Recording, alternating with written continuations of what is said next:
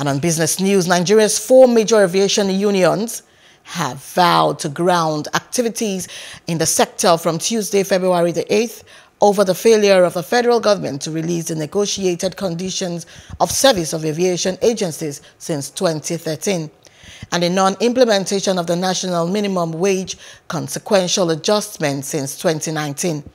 In a notice of industrial action jointly signed by officials of the unions and issued to aviation workers, the association said flights and related activities will be suspended.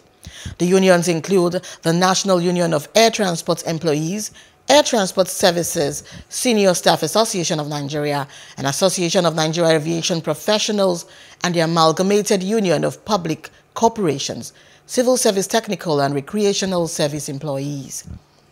Hello, hope you enjoyed the news. Please do subscribe to our YouTube channel and don't forget to hit the notification button so you get notified about fresh news updates.